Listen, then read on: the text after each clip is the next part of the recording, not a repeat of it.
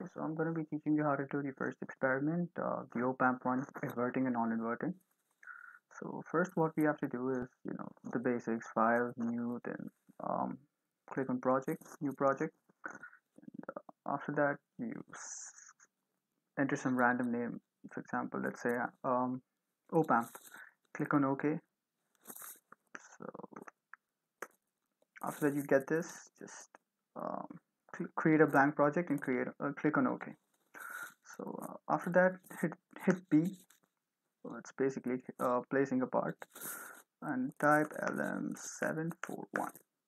This is the op-amp that we're going to be using, so place it over there, the screen, and followed by that, let's add some resistors.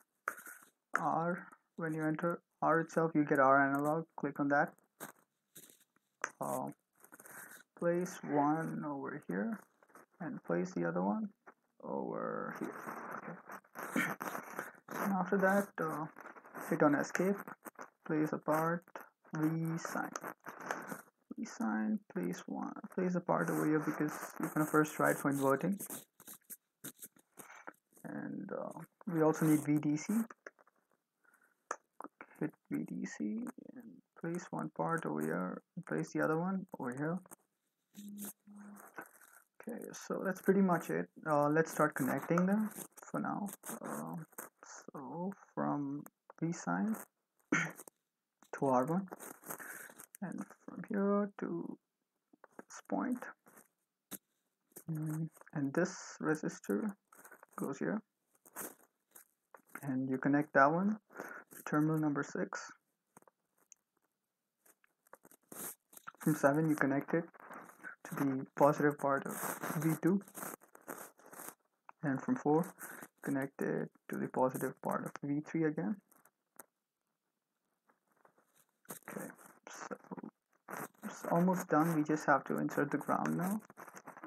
Hit G alphabet on your keyboard and select the ground. Place one for each of the DC sources. Place the other one over here. Okay, and hit on escape, and let's again connect this terminal 3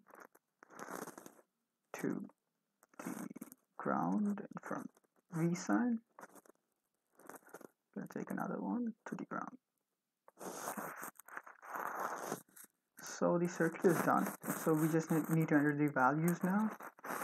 So this one would be 15 volts, and this one's minus 15. Okay, V off would be 0, V amplitude would be 1, and frequency, let's set it as 50. Okay, and this resistance would be 10k. Circuit is complete. Now we have to create a simulation profile. New simulation profile. Test 1. Okay. Enter the run to time is, first you select the analysis type as time domain, and in the box for run to time type 100 milliseconds. Hit OK.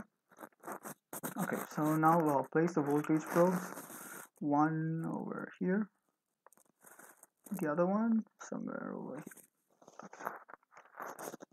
The circuit. Now let's run it. Run.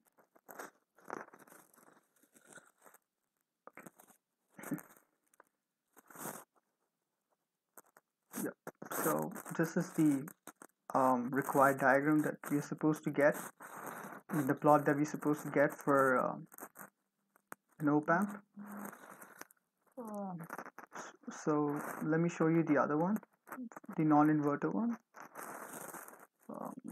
There are small modifications that you have to remove this whole part. Let me show the diagram again just in case.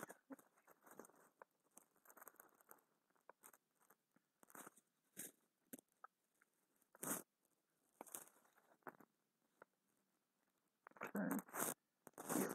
This is how it should look like, and if you want to take down the values, you'll have this toggle cursor. Click on it and select any part of the diagram you want to choose and align it, and you'll see the readings in the bottom end over here. Just take down the values. Okay, that's it for inverter. For non-inverter, delete this whole part. Nope, not that. Yep. Okay. We need V sign again. Just keep the other half of the circuit as it is. And from here, let's place V sign over here. And place the ground. Well, let's place it somewhere over here.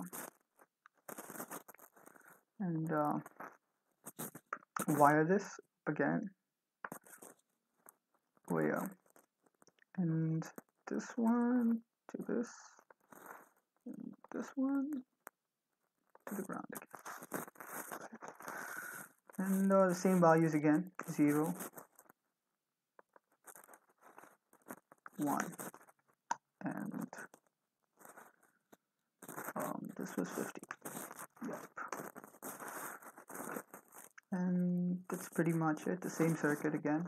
Just, you don't even need to change your simulation, just run it as it is. Oh, you have to place the voltage for one of them. So click on this again. Oops. And place it near the V-sign one. It's for the input basically. And run. There you go. Yep. So as you see, non-inverter, it's in phase, and in the inverter one, it was not in phase exactly. It had a 180-degree phase shift. So that's pretty much it. That's how you do it. Thanks for watching.